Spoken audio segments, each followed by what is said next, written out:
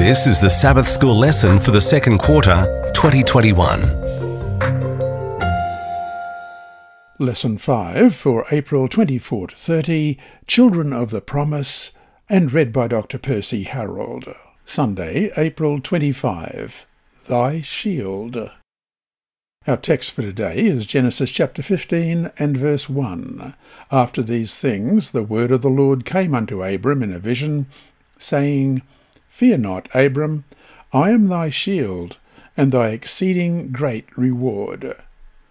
Question. Read Genesis 15 verses 1 through to 3.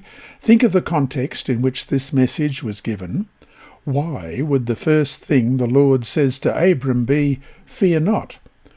What would Abram have to fear? God's covenant with Abraham.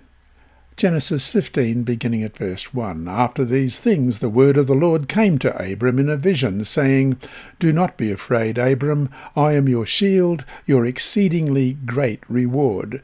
But Abram said, Lord God, what will you give me, seeing I go childless, and the heir of my house is Eliezer of Damascus? Then Abram said, Look, you have given me no offspring. Indeed, one born in my house is my heir. What's particularly interesting here is that the Lord says to Abram, I am thy shield. The use of the personal pronouns shows the personal nature of the relationship. God will relate to him one-on-one, the way he will to all of us. The designation of God as a shield appears here for the first time in the Bible, and is the only time God uses it to reveal himself, even if other biblical passages use the term to speak about God. As we read in Deuteronomy 33:29, Happy are you, O Israel! Who is like you, a people saved by the Lord, the shield of your help, and the sword of your majesty? Your enemies shall submit to you, and you shall tread down their high places. And Psalm 18 verse 30, As for God, his way is perfect, the word of the Lord is proven, he is a shield to all who trust in him. And Psalm 84:11, For the Lord God is a sun and shield, the Lord will give grace and glory, no good thing will he withhold from those who walk uprightly. And Psalm 144 verse 2, My loving kindness and my fortress, my high tower and my deliverer, my shield, and the one in whom I take refuge, who subdues my people under me.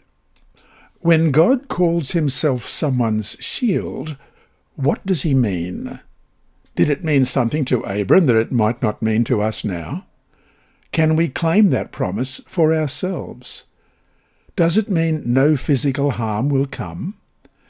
In what ways is God a shield? How do you understand that image? In the book Sons and Daughters of God, page 77, Ellen White writes, Christ has not a casual interest in us, but an interest stronger than a mother for her child. Our Saviour has purchased us by human suffering and sorrow, by insult, reproach, abuse, mockery, rejection, and death. He is watching over you, trembling child of God. He will make you secure under his protection. Our weakness in human nature will not bar our access to the Heavenly Father, for he, Christ, died to make intercession for us. End of quote. And so to finish the day, from all outward appearances, Rolando had been a faithful follower of the Lord. Then suddenly he died unexpectedly. What happened to God as his shield?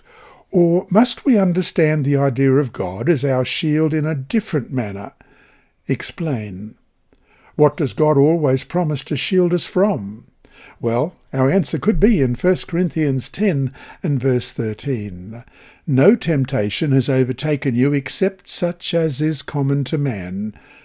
But God is faithful, who will not allow you to be tempted beyond what you are able, but with the temptation will also make the way of escape, that you may be able to bear it.